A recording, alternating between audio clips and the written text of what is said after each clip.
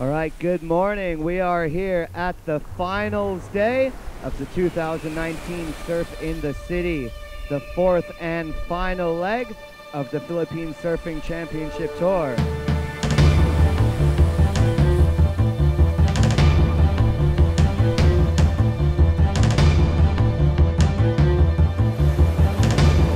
Target PSCT, figure out namin kung sino yung number 1, number 2 ranked surfers talaga.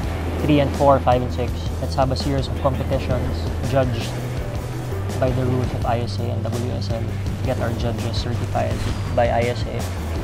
And at the end of the year, let's tally all the points and see kung sinong pinaka dun sa number 1. So, if you're the best surfer, you have to surf in any conditions.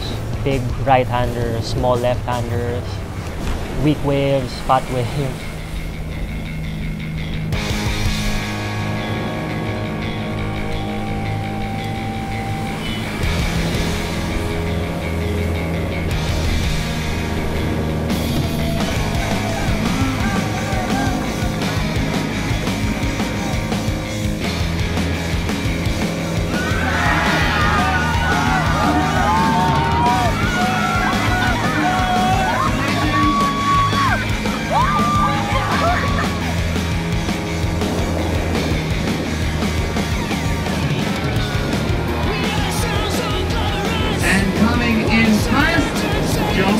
TIEZA, winner of the 2019 Surf in the City.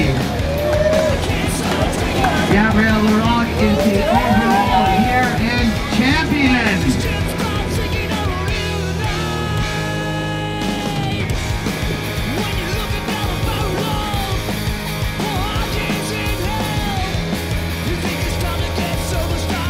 Yung rankings naman, it won't lie. So makikita talaga dun kasi yung top servers natin na ginamit natin sa SEA Games na nakapag-produce ng 7 medals.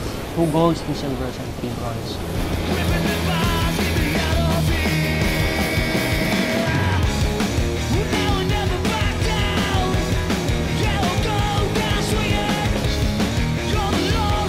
Out of all the surfing countries, tayo may pinakamaraming nakuha.